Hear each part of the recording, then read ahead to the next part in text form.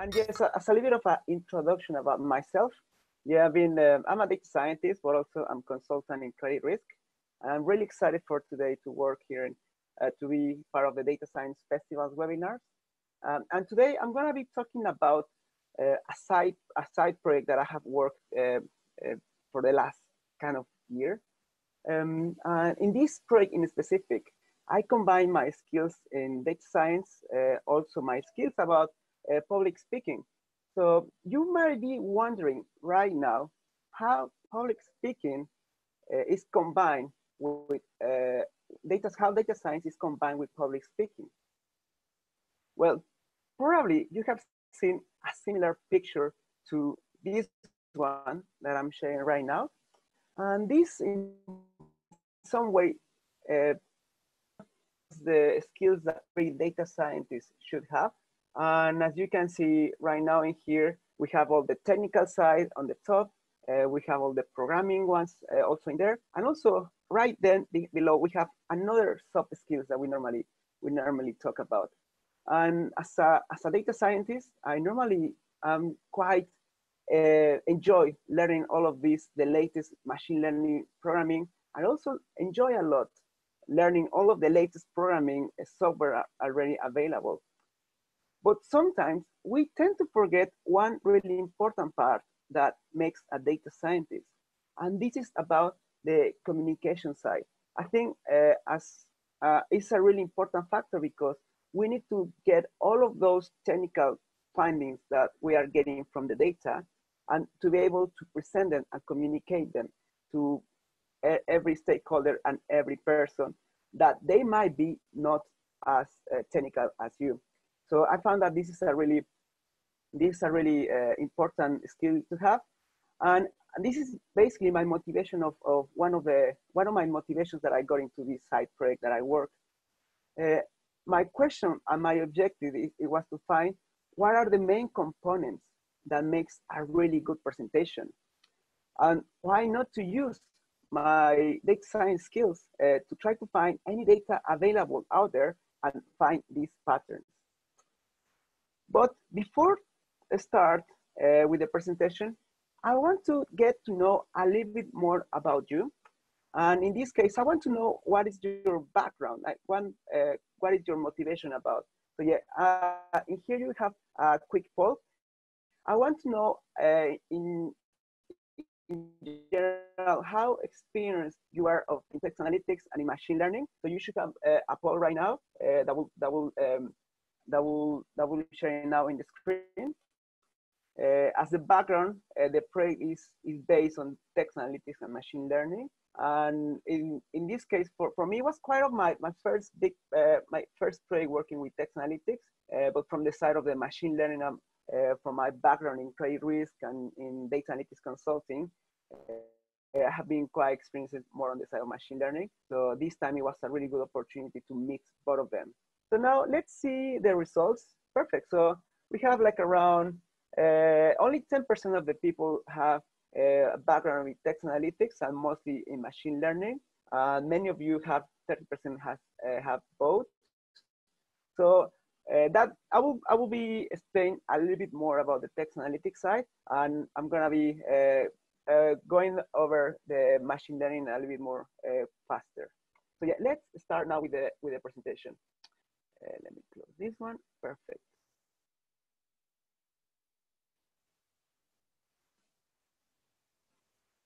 Perfect. So I have been always really impressed by people that are really good communicators. And I feel that they have a really important skill because they can stand in front of a multitude of people. They can deliver a really good speech and they can create an impact with the speech that they say. And I'm quite impressed because they feel all the time really, really reassuring. They have all of this confidence all about themselves, which for me right now, I'm getting quite nervous just by speaking in front of a computer. But from this, I think probably you are very familiar with what you can see in here in the screen.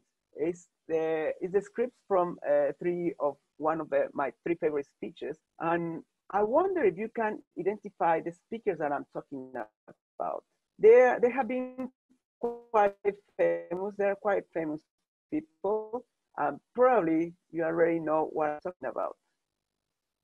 So yeah, I'm talking about John F. Kennedy, Martin Luther King, and Winston Churchill.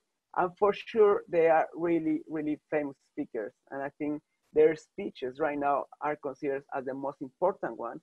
And also they are considered as the most important public speakers.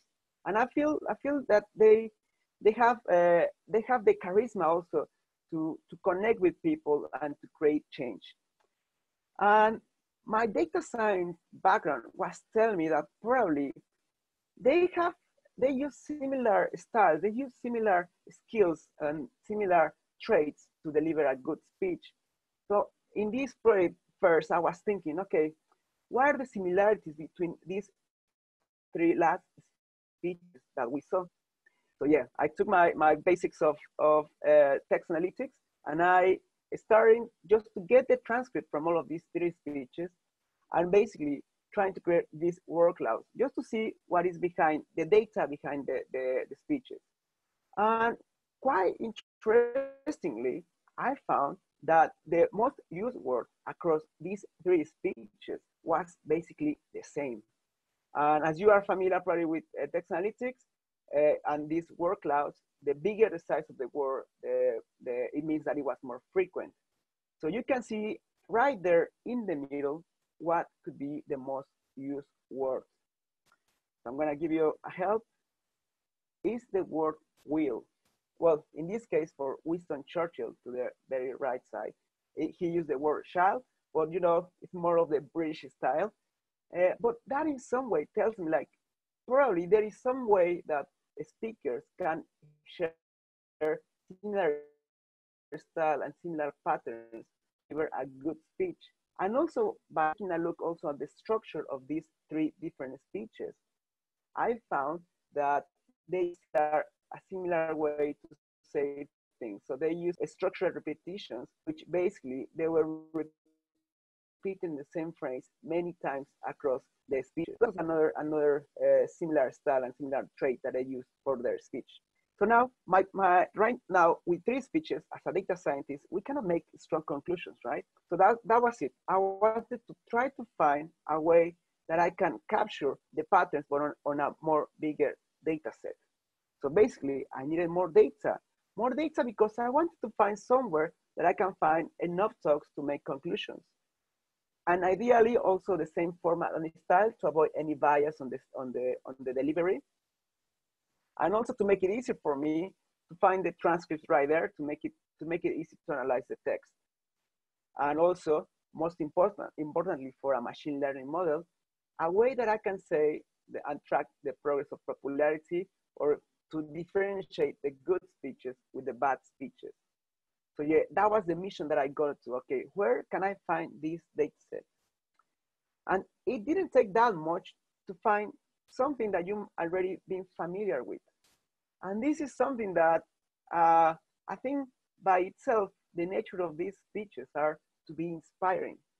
And also, they also share the same format, which was really good. Now, I know that tech talks are out there. There are not normally videos about it. So I know that the website is there. So how can I get all of that information? How can I get all the information about the transcripts, the views, the dates, the speakers? Because I could just write a big code to start to scrap this data from the internet.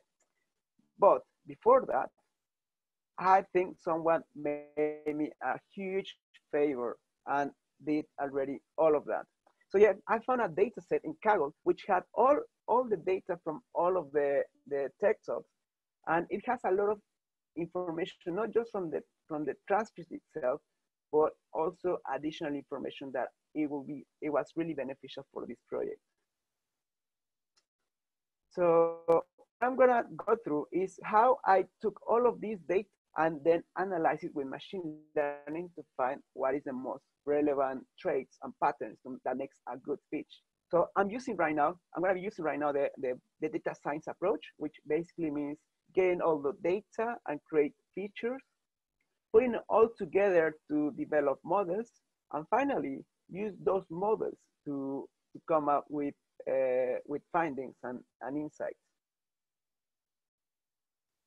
So let's start with the data extraction and feature engineering. First of all, if you are familiar with Tech Talks, what you will find is that you will normally see this screen, but already there is a lot of data that you can see. So you have all the transcript, you have all the duration of the speech, you have the release date, the factors, the number of views. That is going to be the main objective of this analysis. We can differentiate with this which ones were really important or really relevant Tech Talks, which the ones that they were not that relevant. And all of this information was already in this data set that I mentioned about. And the good thing about it is that there was a lot of data. We are talking about more than 2,500 Tech Talks from all the Tech Talks events that are available. So that was a really, really good and big data set. And now the next point is, well, I didn't know that much about the text analytics. So I found a really, really good source that I recommend to everyone. That is, this source is based on R, where I found it has a really good description of how to use data, how to use text and transcripts to basically go from unstructured data to unstructured data set and analyze and analyze the text behind it. What you can see here is just a really brief map of what is to be the journey that makes you to go from text to visualization of data, of this data. But for more reference, the website that I'm putting in here is just basically a really good source for it. And that's where I learned all the approaches. So now about the data itself, as I mentioned, it was 2,500 TED Talks. All the transcripts were available, and there were a lot of data sets already there, a lot of additional features on top of the text that will be really beneficial for this analysis.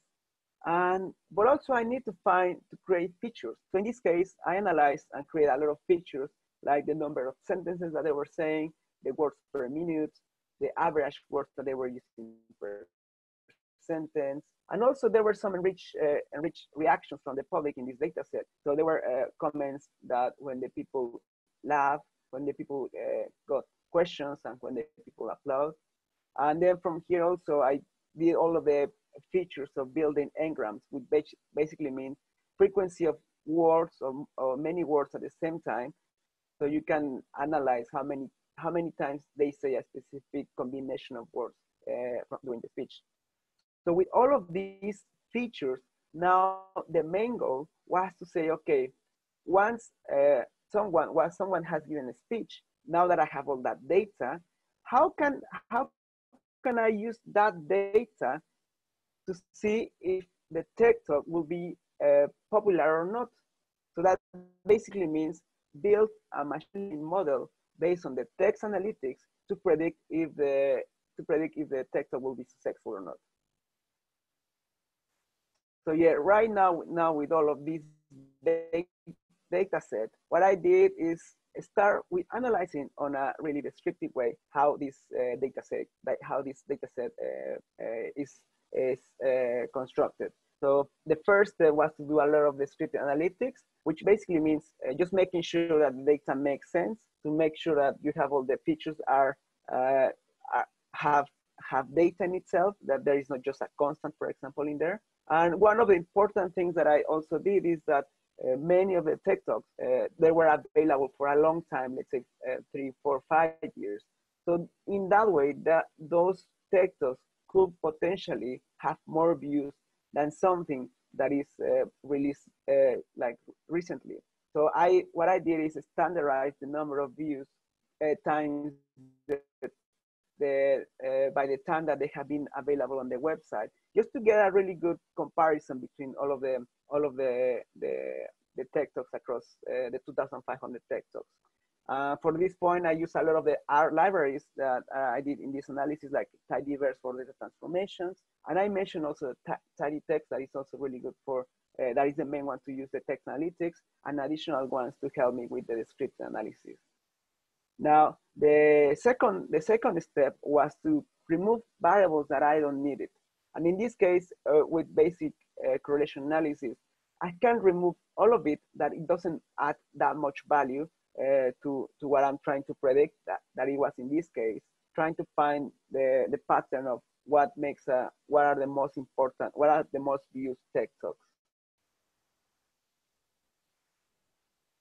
Also, I did, after all of this analysis, I also analyzed what were the most important features in the data set itself. So, for example, I started to combine engrams that were relevant. For example, there was an engram that is constructed with the word you are going, and this engram, it could be same as if you are using you are as the engram are going to. So in those ways, I'm just trying to combine engrams that make sense, and this is just to try to encourage more features that potentially could be important for the machine learning model that I'm using. So this is just about trying to make sense of the engrams already constructed that linguistically makes sense to have. And finally, and this is where all the machine learning comes, to develop the models. And this case, for me, what I like using is going from simple models to complex models. So in this case, having, for me, given my credit risk background, normally, like we start with simple regression models, start making sense of the data to analyze which ones are the important factors on a really individual basis. And then from there, starting to make sense of the data, if that makes sense that factor could be potential or not to use. And also really important, once you are starting to analyze these factors individually, then when you start combining them all together, also to find and to make sure that the final models also are making sense, and in terms that you are adding just the relevant information without overfitting the model. And in this case, I use different techniques. So as I mentioned, I started with the linear regression models, but then I use now more complex models like random forest and also XGBoost. And one library that also I quite like and I used to help me with the machine learning part, it was from the H2O libraries, because this H2O basically can take the data and then just produce a lot of different models that to analyze how they will perform with different parameters itself. So that also helped me to get a really good reference that what I was doing individually and manually with the regression, random forest, and XGBoost, that all of these ones were also making sense. So yeah, I put a lot of models in there, and this is just a quick explanation of what it was already, what all the models that it was. And in this case, what I did, it was to plot them in here, given the importance, the variable importance. And as you can see in here, you have that the stack models, the models that are combined automatically by H2O, they were quite powerful.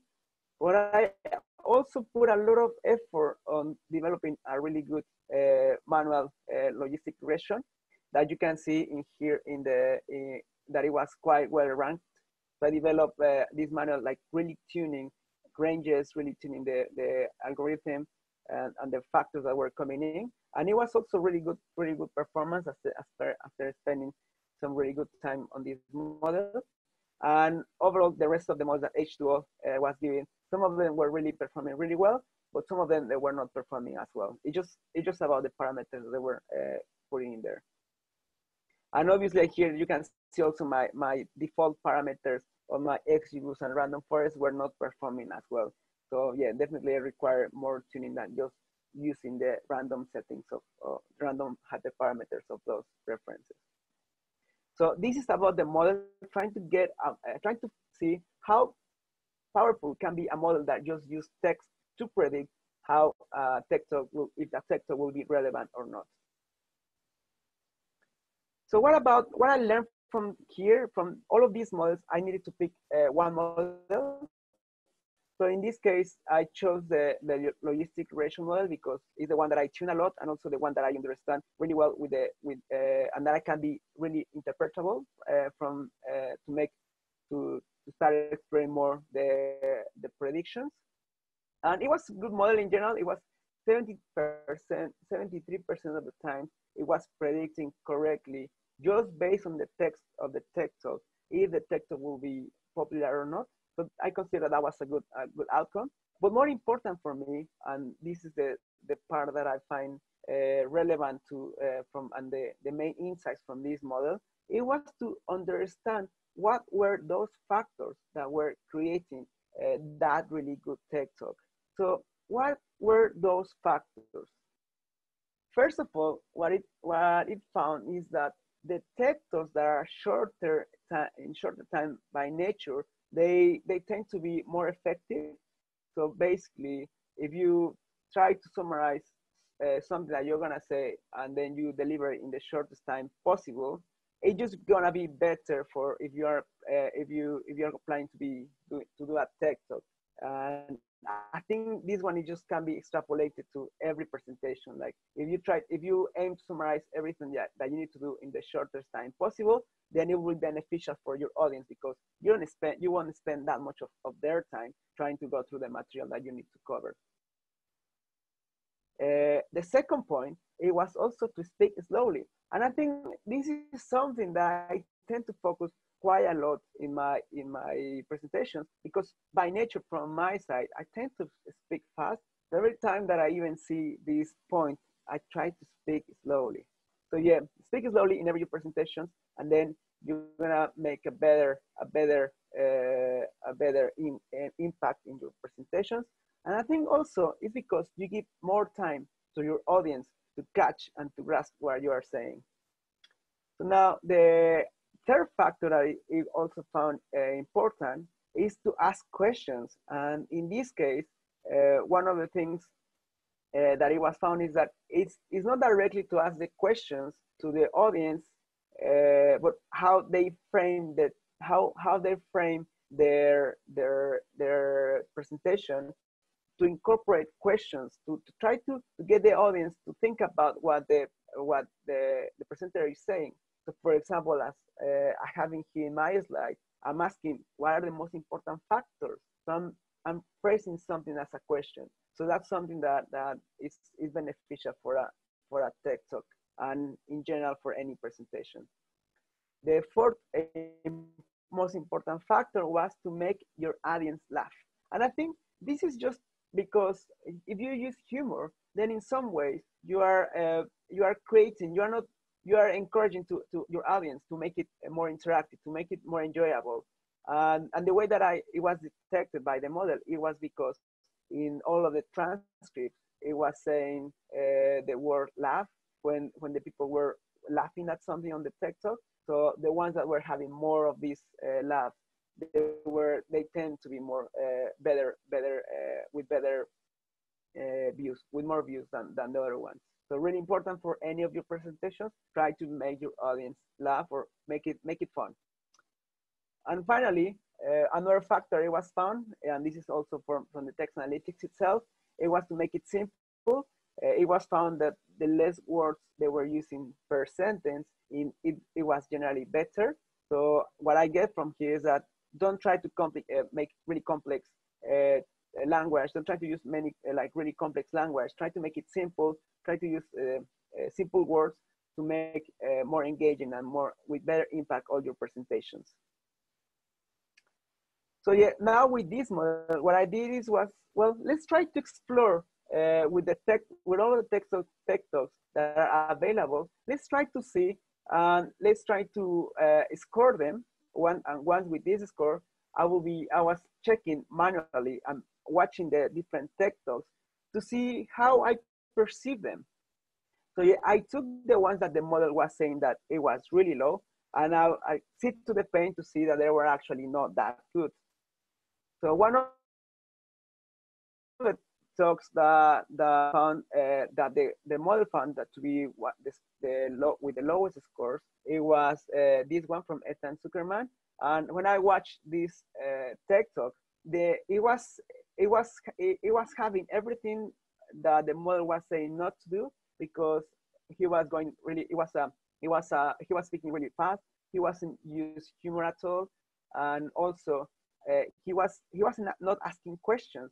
So that I think that after watching this, I got the meaning of how not how not to do a tech talk, or how not to deliver a tech talk just by the way that you are engaging with your audience. Also, another bad example, it was interesting enough from the guys from Google.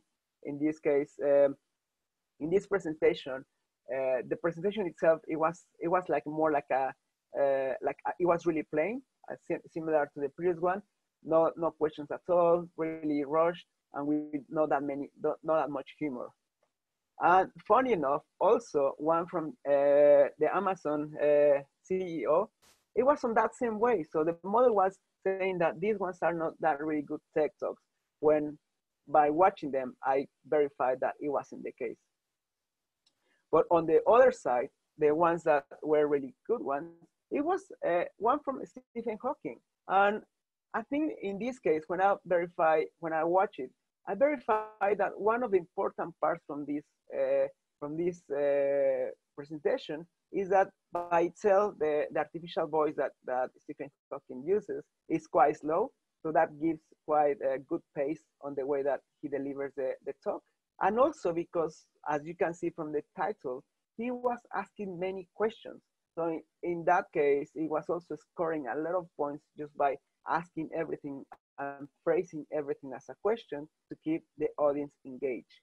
So that was a good combination of two factors that make this tech talk really, really important. And finally, one that I found really interesting, also from my background in statistics, that in some way can tell me that I have a future if I give a TED talk, is about a TED talk from Alan Smith, why you should love statistics. And in this case, when I watch this TED talk, what I can say is that he uses all the traits from the model, that it was asking a lot of questions, using a lot of humor. He has a really short TED talk of just 12 minutes. And also that this combination of factors made an enjoyable TED talk. And I recommend you to watch this one, because in general, I feel that these are really good examples of how to present something to an audience. And in general, when you are talking about something really technical, how can you deliver that technical to a general audience? So I really recommend this TED talk to watch for everyone.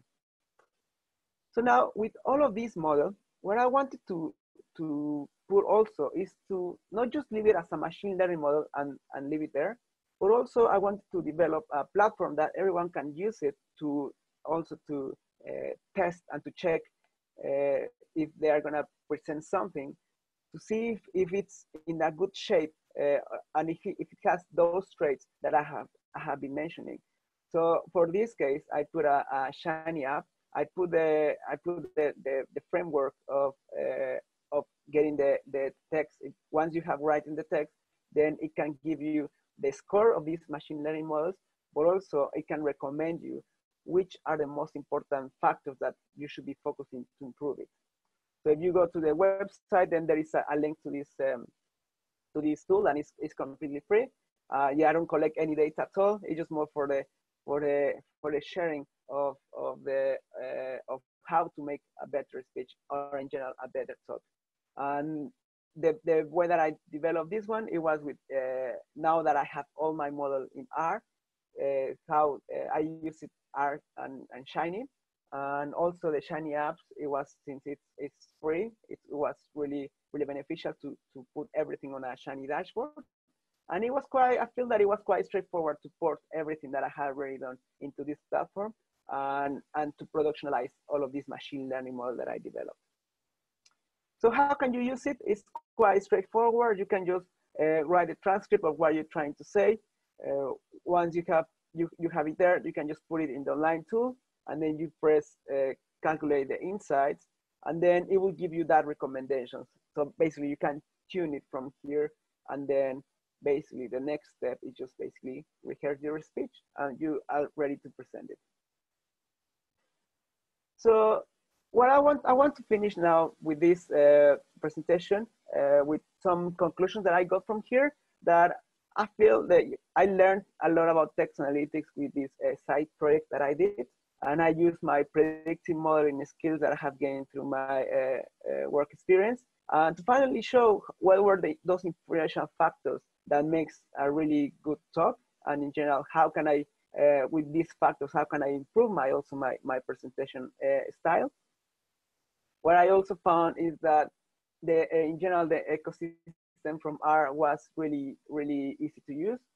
From the data transformation itself, from the modeling, and ultimately to port everything into a deployment with online with shiny apps. So it was quite straightforward, and given that my background is not in computer science, I feel that was everything was quite straightforward. So that was easy for to deploy. But finally, also that I learned that if we communication is really important for every data scientist. With these traits, it can help me to develop better presentations, and also to bring for everyone, to make everyone enjoy my presentations that I'm giving. So hopefully you have enjoyed also this presentation. And now this is all for me. So I'm gonna go back now to David, if he's back, or Amy, to take some questions. I'm back. I'm really sorry about that. Hey, it's typical. Hey, it's been, internet's been fine for months, and then that happens just as we go live. So, Eduardo, first and foremost, thank you very much. Really enjoyed that. It was a great talk. I think my first question is, obviously, you must have run your presentation through the app. What score did it give you? Yeah, what I found is that I wasn't using too many questions. So that's why I tried to put questions in every slide, and that basically improved my score. So that was a really good one, and also try to use humor and try to make it enjoyable. Yeah. Mate, it worked. You did very well. Perfect. If I'm honest, I could probably have done with the app when, you know, I've done a couple of best man speeches and stuff like that. So I should have probably run those through and practiced a bit more. But yeah, it's all good stuff. We're going to jump into the questions. We've got, I think, 6 or 7 already, which is great to see. So we'll run through them. Sometimes when we ask a question, it does jump around a little bit. We'll just do our best to fire through as many as possible. If you're looking and reading along at the same time, actually, Eduardo, if you click on the answered tab, although it says answered, we've just moved them across there so that people can see them and read along with us. So the first question is from Harrison Pickard. It's a bit of a curveball, if I'm honest, straight in, but he was asking, did you think about, in terms of the view count, any external factors like the pre-existing popularity of the speaker or additional marketing and stuff like that? But I guess that was quite interesting to see with Jeff Bezos and the guys from Google actually as well. So yeah, I mean, over to you. How did you factor for that? Yeah. One of the things that I found also, like, how can I factor and try to remove bias? For example, if the potential that the popularity of a man is more appealing for a techtor than women. So all of these factors, I've tried to make the model to just count for the text and try to remove everything else that it was related to the speaker itself. But yeah, it's quite difficult to standardize, and I think once we have this model, then we a next step will be, okay, try to subtract some points to the ones that are male and are really popular, if that was the factor that was important for being popular. But yeah, I think then the next step we will try to build a model that remove those biases on top of this one. That's an interesting point. You'd like to think there isn't bias in that area, but you know, I'm sure you could prove it with the data one way or another, couldn't you? So yeah, that's a whole other project, I'm guessing. So yeah. We actually had a lady called Sonia giving a talk last week, and it's a little bit different for us. It wasn't as technical, but she was talking about building a presence and, you know, building your profile and stuff like that. And it was really interesting for you to, I think it'd probably be, in terms of our audience, much more appealing, because you've jumped straight into the data and really built some facts around what makes it popular rather than just sort of an opinion and stuff like that. So it was good to see. We'll jump on to the next question from Thomas Richardson. He says, sorry if I missed this, but what was your response variable for the logistic regression? Yeah, it was if the tech talk would be popular or not. So basically it was a 0 to 1. And I basically did a threshold. Okay, if it's within the 50% of higher counts, then that will be a popular. If it's below the 50% of non-popular, that will be a 0. So it's just that part of, and I'm counting the views when they are standardized. So standardized by the time that they have been available. So that will try to remove the bias of long available tech talks to be more viewed, and try to standardize that one by the time that they have been available. Fantastic, thank you. Next question from Adam.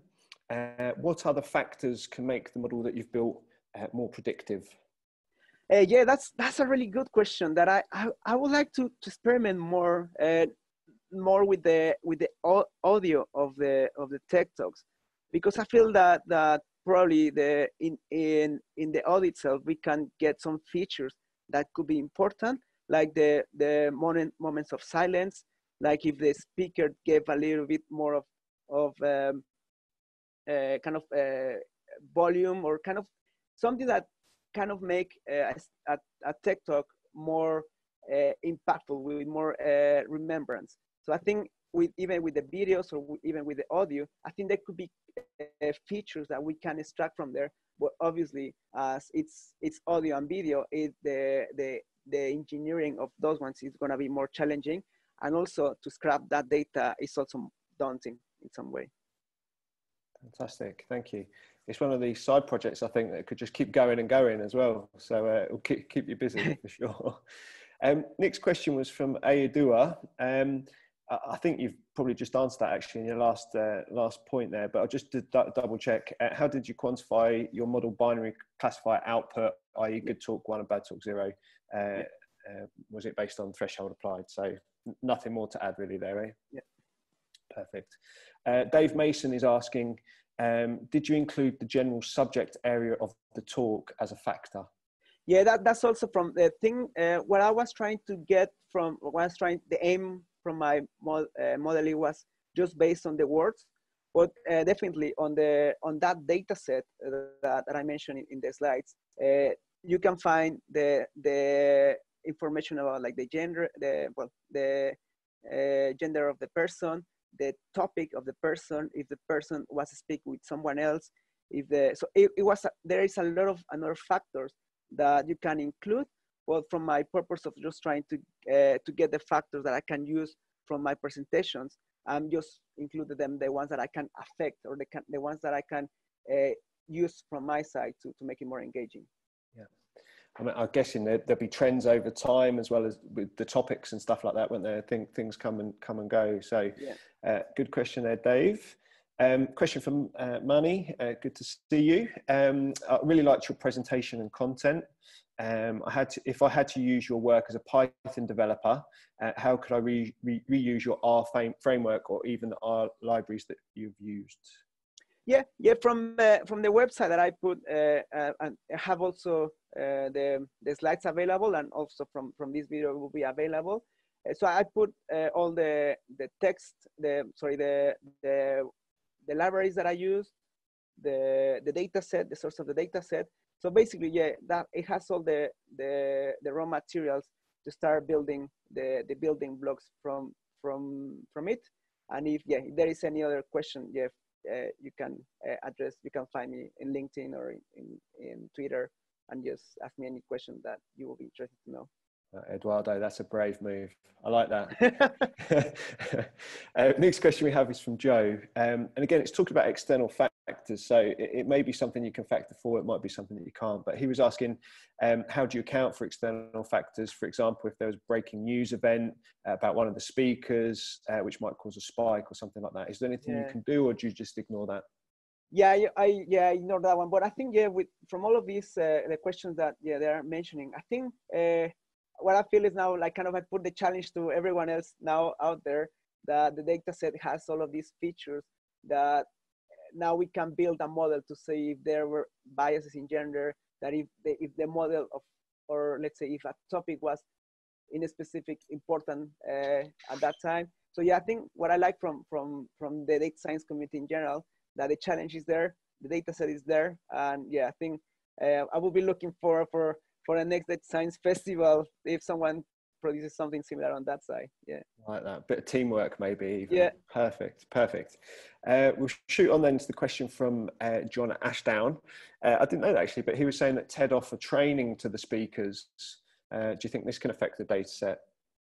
Oh yeah, I think like one of the things that I was saying, like, okay, now that everyone knows the main insights, so now everyone is gonna use it, and then probably can bias the next set of model. So yeah, definitely. Well, hopefully everyone is using this one to produce better presentations, which then hopefully the model, a future model of itself, will be more tailored, and it will be try to find more factors in addition to the ones that I have said. Fantastic, thank you. Really interesting question now from Robert Whiteley. He's asking, does the model output a bell curve for each of the metrics? For example, is there an optimum sentence length? Not too long, not too short. Yeah, well, it's something that I want to put in the tool. That's something that also have been requested, like not just the model, but the specific metrics itself. Like for example, the exact words per minute that you are saying. Right now the tool produces sentiment analysis, so it produces right now like the distribution of words and how positive or negative was your speech, but this factor doesn't influence at the moment the model. But I think it's something that I want to put more, because once all of these tools I'm putting out there to help people to learn how to improve. And yeah, I think it's something a really good measure to make it available for everyone, that they probably need to speak a little bit slower or faster than that specific threshold. I think the scary future is we'll have OpenAI writing the talks for us using your model to get the right amount of content, and it'll be perfect. We won't have to actually do anything. So there you go.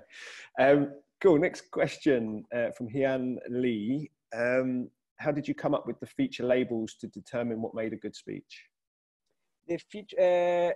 So in case these 5 ones that I mentioned is the 5 most important from the logistic regression model based on the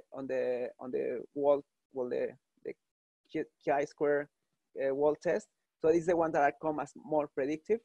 There were additional more features, but this just is the top 5. The other features were mostly related to a specific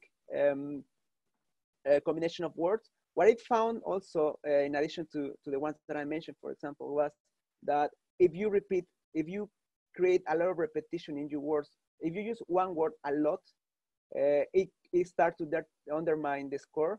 So you just basically try to use a variety in your word style, and don't try to just say one word too many times, because otherwise it's just gonna draw the attention from your speech.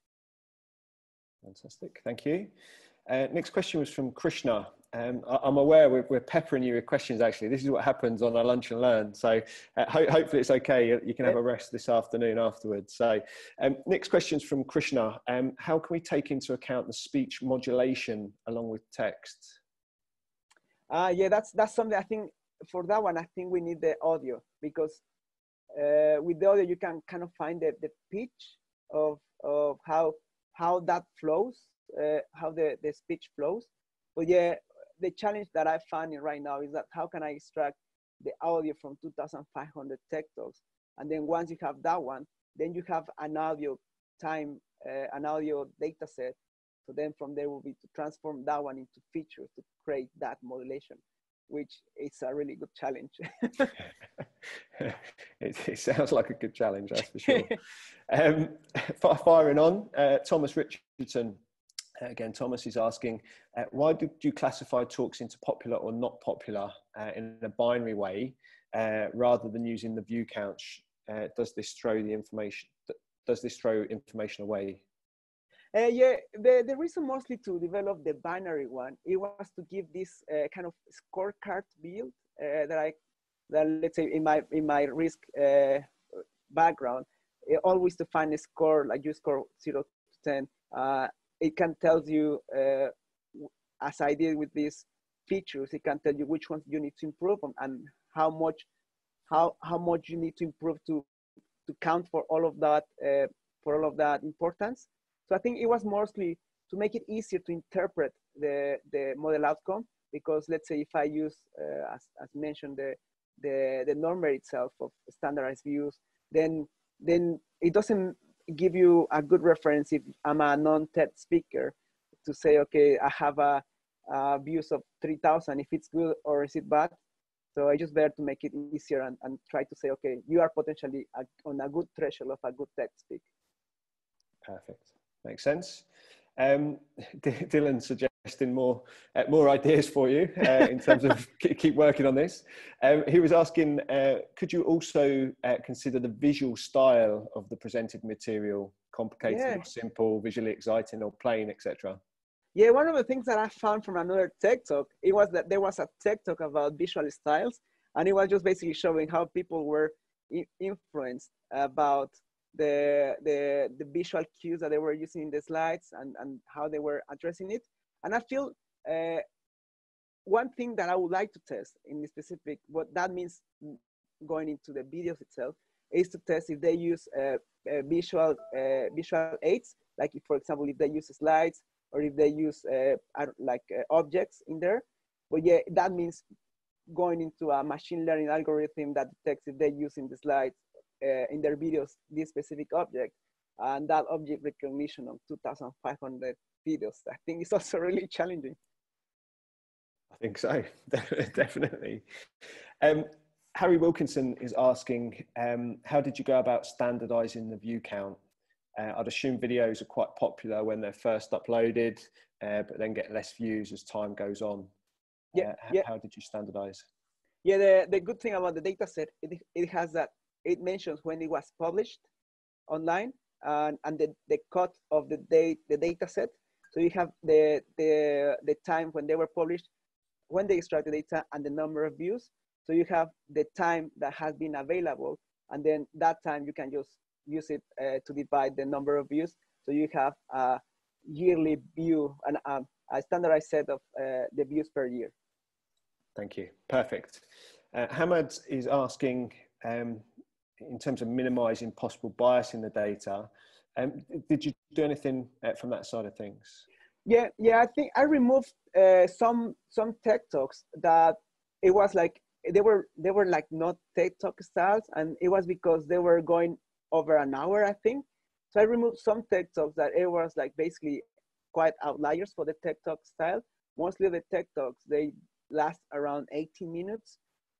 So I kept mostly of them, but I removed ones that they were just having a total different format, or it could be not considered as a TED Talk, because I think there were even some of them that it was just 2 minutes or so. So I removed things that were clearly adding just bias to the format itself. Fantastic. A couple of questions left to get through, and then I think that'll be us ready to wrap things up. Question from Giselle.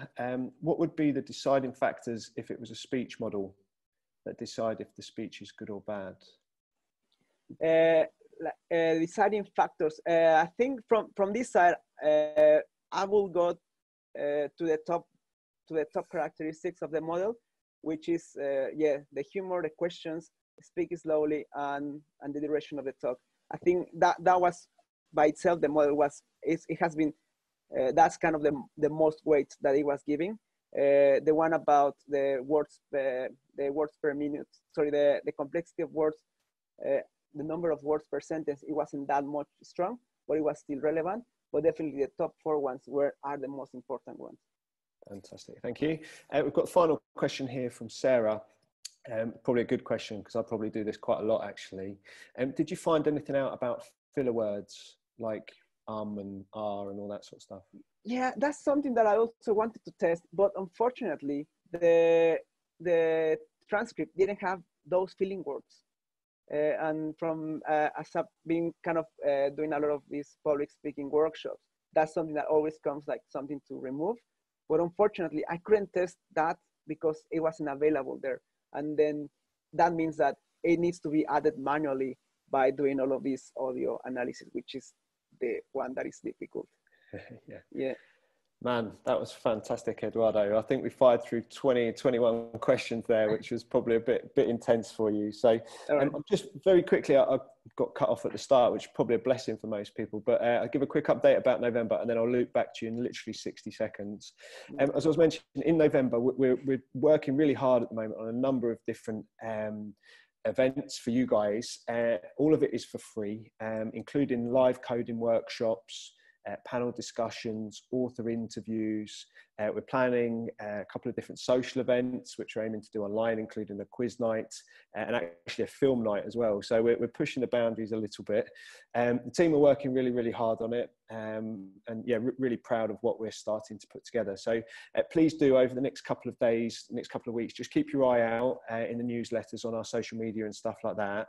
There may be some restrictions on the number of people that can join some of these events, particularly for the coding workshops and stuff like that. So yeah, very much first come, first serve from that side of things. So it'd be great to see you all there. And obviously, if you can, you know, spread the word, it'd be much appreciated. In terms of volunteering, we are also looking for some people within the community to get involved as volunteers. During the festival month, we're planning on creating a Slack community, which will allow the community to engage online, particularly around different talks and topics and stuff like that. And actually, it would be quite helpful if we had some volunteers to help moderate that, perhaps moderating different channels and stuff like that. So that project's been led up by one of our chapter directors, Alessandro. He's a data scientist at Direct Line Group. But if you are interested, please do get in touch with me or get in touch with Jess or Amy directly.